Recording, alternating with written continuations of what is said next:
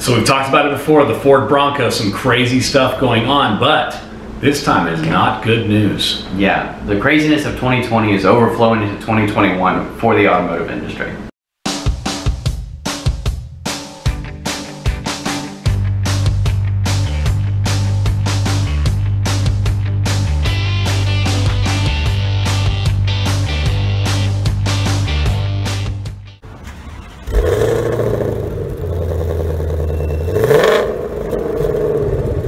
So, the Ford Bronco was supposed to hit dealerships. You know, we're not talking about the Bronco Sport. That's actually in dealerships now. Yeah. But the Ford Bronco, what we've all actually been waiting for between the two-door and the four-door version, was set to come out in the spring of 2021. But now we're looking at the end of the summer. I mean, is it really the end of summer? Who actually knows? Maybe Ford's trying to give all the people that are out there building them on the websites, people to put their pre-orders in.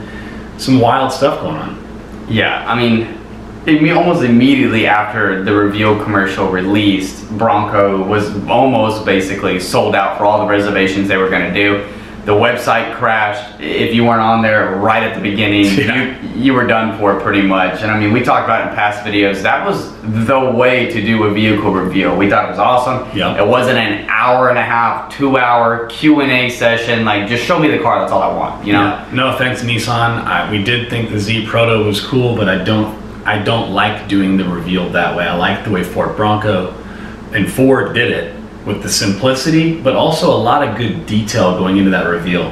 And I mean, it's still building up hype. People are still excited about them. I know that the pre-orders have pretty much been sold out. Like, those people are going to get theirs. They're pretty much, I mean, obviously they're backordered because of the issues with supply chain, but still a lot of exciting things going on with that Ford Bronco. Yeah, and Josh already mentioned you can find Bronco Sports on some Ford dealerships, but the real Bronco we want is in delay right now. Right. Josh said it might be, you know, this summer, but that's quite a while until then. That's optimistic. Yeah, optimistic. It could be pushed back even further, you know, because if the people that Ford is getting these supplies from, if they have any other backup, or, you know, a COVID outbreak at the factory and all the workers got to go home or something, then you never know. Yeah, anything could happen. Now, we're not talking bad about the Bronco Sport. I really actually do like that vehicle. I think it's nice. Like, if you're someone out there looking for an SUV, but you're not looking for something as big as the Bronco, and I mean, if you're wondering how big the Bronco is, we're looking at something that's similar, like a 4Runner, or what used to be the Toyota FJ Cruiser, even some of the bigger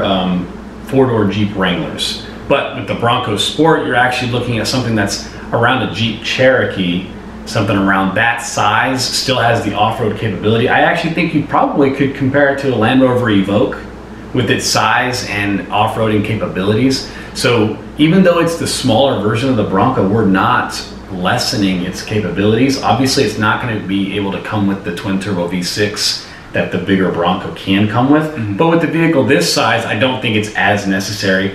But I also don't think the people buying a Bronco Sport are going to be tearing it up off the road. I do think it's going to get some decent gas mileage, and some people will really like the look of it. Yeah, it's more of, instead of a Bronco, it's more of like a tamed horse, to where you could still, it's not a bucking wild Bronco and you're going over mountains and stuff with it like in the Ford commercial.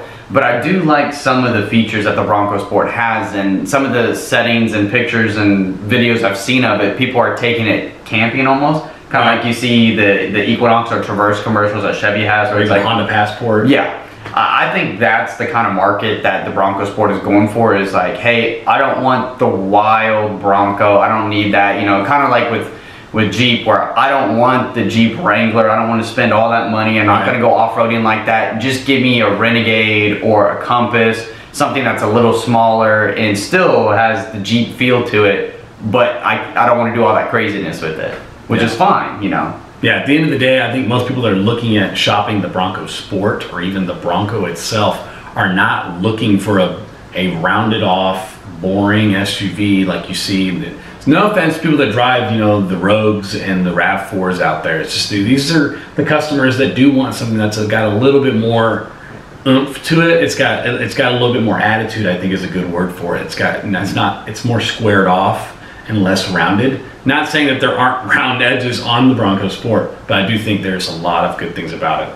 Yeah. But I mean, if that's someone like you, I mean, we're seeing these things probably priced around the 26,000 starting point, all the way up to the mid to high 30s, based on how you get these things kitted out. I mean, this could be anything about their all-wheel drive or their four-wheel drive system, whether it's the leather interior, anything like that. I mean, these things come customizable down to the nitty-gritty. Like, it's insane. But if that's you out there, go ahead and go check these out on Ford's website, build them out. I mean, even go to your nearest dealership. They should have a Bronco Sport for you to look at in the meantime. One thing I do want to know, so Ford has all these SUVs. We've dumped off sedans and we're adding more SUVs. So my question is, will the Bronco Sport overtake one of the other SUVs they currently have? Or will the Bronco Sport not get as much love as some of the other vehicles they have? Like, will it kind of box out the Escape a little bit? Maybe people will buy the Bronco Sport instead of the Edge more because they like the way it looks, but it still fits everything they still need. Like, how's it going to fit into this wide diversity lineup of SUVs that Ford has? Yeah, and that's another good question, is the fact that every Ford's SUV starts with the letter E, and the Bronco doesn't. E-Bronco. Electric Bronco. There we go. So if you're looking at a Bronco Sport, why would you pick the Bronco Sport over any other Ford SUV, or why would you pick a different Ford SUV over the Bronco Sport? We're really curious to know how people are feeling about the Bronco Sport. So let us know what you think in the comments, you know, what is better between the Ford SUVs. And if you haven't already, go ahead and hit that subscribe button down on the bottom and the like button. Help us out with those YouTube algorithms. You know, we really appreciate you guys' support. We are doing this for you guys. We love shooting these videos, but without further ado, that is Gulf Coast Gearheads signing off.